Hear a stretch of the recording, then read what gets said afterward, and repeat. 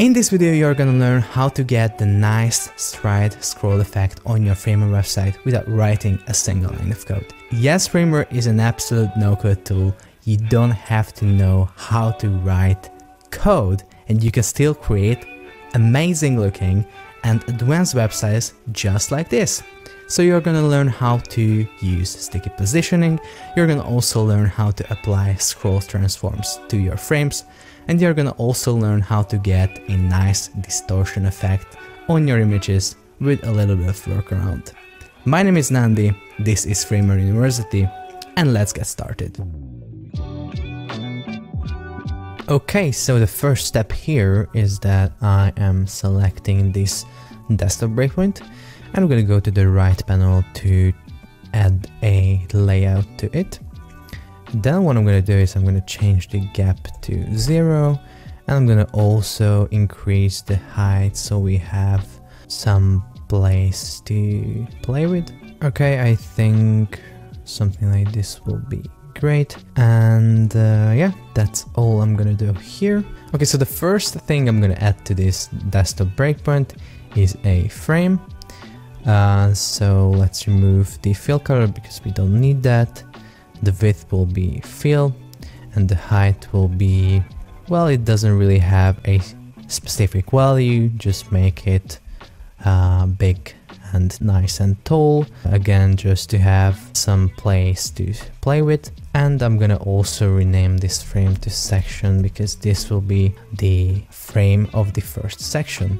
Okay, now that we have this, we can create another frame inside of this section frame, and we're gonna also remove the fill color of this frame, and I'm gonna also set it to fill, but I think we cannot set it to fill because we have to first make this section a stack by pressing this plus button next to the layout. So now it's a stack. Let's change this to start and the gap will be 0. Now we can go back to the frame that we've just created, and now we can apply a fill width and the height will be 100 VH.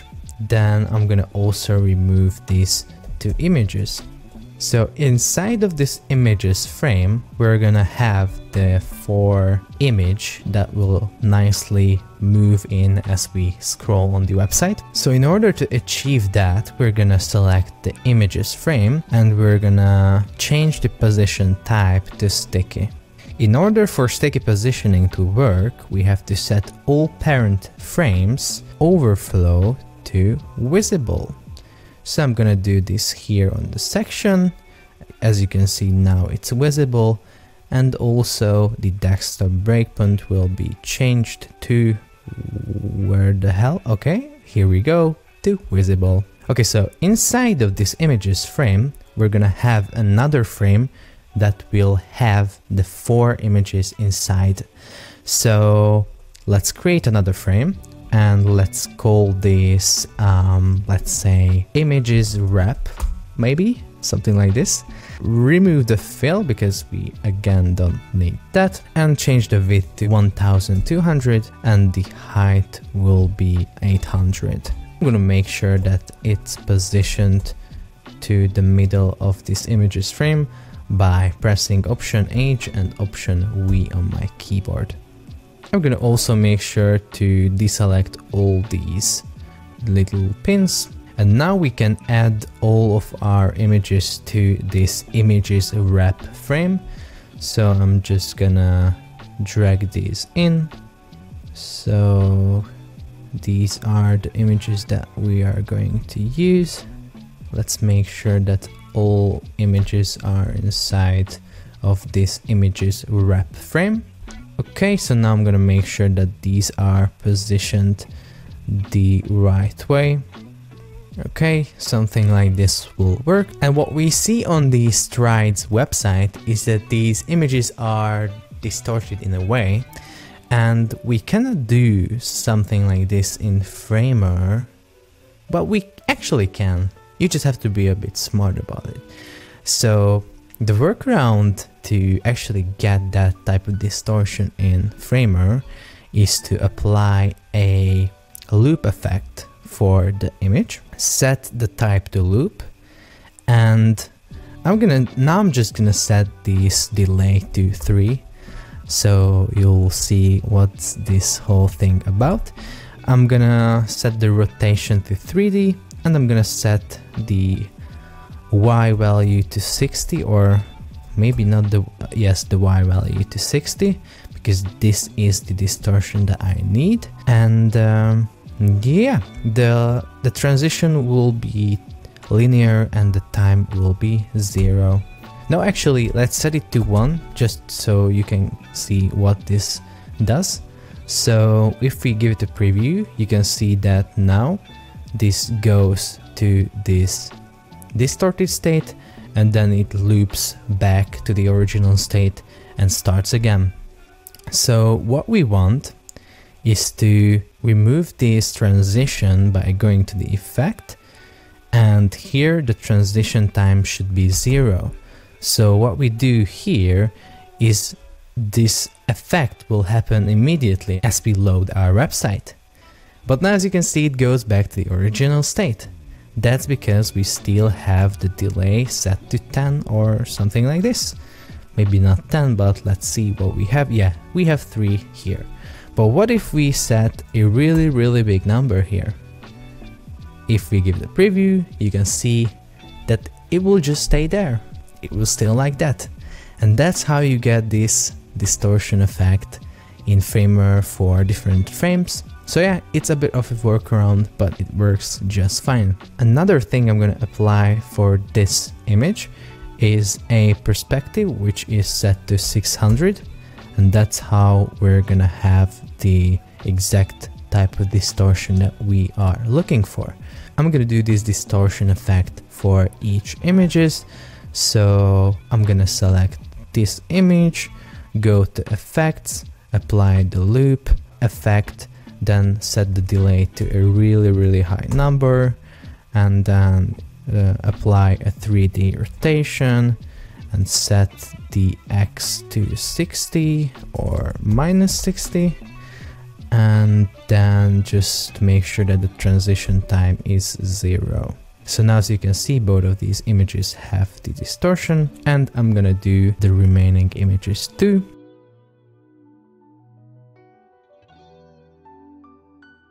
Okay, so now if you give it a preview, you can see that all images are nicely distorted just as we want them.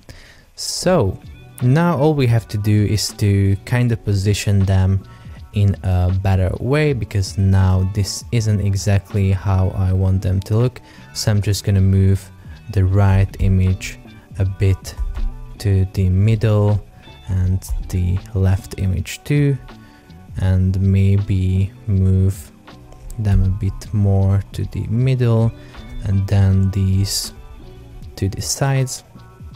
Let's see how it looks. Yeah, maybe we can move these to the fully to the edge of the frame. Let's see. Yeah, I think this looks great. So now all of these images are positioned exactly the way we want them to be positioned. Let's just make sure that these are in the middle of the frame. Let's give this a preview right now just to see what we have. So as I load the website and I start scrolling, as you can see, nothing really moves because this section on the top is set to sticky, and that basically means that it will stay there until we reach the end of the parent section. So as you can see, here we have the images frame, which is set to sticky, and it is inside of the section frame, which is, as you can see, really high. So until we don't reach the end of this section, this will stay on the top of the viewport. So as you can see, I'm scrolling, and now as I reach the end of the section, these images are also getting out of the viewport. So this is exactly what we want. We want the images to stay on the top of the viewport as we scroll, but we also want them to nicely animate in.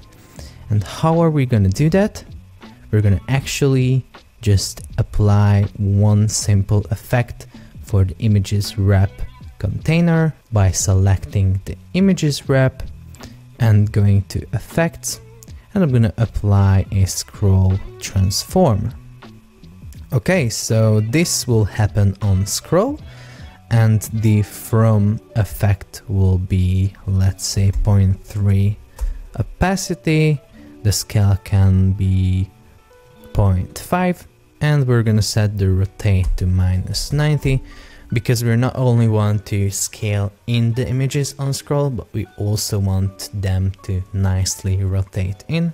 So that's why the from will be -90 in terms of rotation, and the to effect will be opacity 1, and the scale will be something really big, like something like 5, I think will be good, and the rotation will be 0, so it will rotate from -90 to 0. So let's go back to scroll transform and just apply a transition so it will be nice and smooth. And let's give this a preview just to see what we are doing right here. Okay, this looks great. The only thing you might notice is that we reach the end of this section before the images disappear, so that's why we see them start moving up. So we can actually fix this by going to this section and just by making it a bit taller and higher. So let's see, now it's better, but we need to make it a bit more longer. So let's see now. Okay, and now as you can see, it's perfect. I'm gonna also make this desktop breakpoint a bit larger right here. Okay, maybe I want to position these images a bit further away from each other, so I'm just gonna do that. You can play around with these values of spacing and stuff like that to get the perfect look that you are looking for. Okay, so now I kind of like how these are positioned. But now again, as you can see, as I moved these images around, again, I need to make the section a bit longer to have the nice effect that we're looking for. And now it's good. Okay, so the thing that we need to add here is the text. So as you can see, we have this section right here, and we have the images here as the first thing in the section. So the next thing will be the text. So let's say scroll like never before. Okay, I'm gonna change the text font to Montaga because that's a really nice font. I'm gonna change the color to white, and I'm gonna also change the size to, let's say, 56. I'm gonna put a line break right here, align the text to the center, and then make sure that the line height is a bit smaller, something like 1.1. Then I'm gonna select this part of the text and change the transparency here to 50%. And let's see what we have right now. Now, as you can see, as we scroll, this text moves up, but the images are coming in nicely. And that's again because this frame here called images is set to sticky, so it stays at the top of the viewport until we don't reach the end of this section right here. As you can see, this is a really long section, so this will stay on the top of the viewport. However, the text below that is set to relative, so it will move with the section. It will not stay on top of the viewport because it is not set to sticky.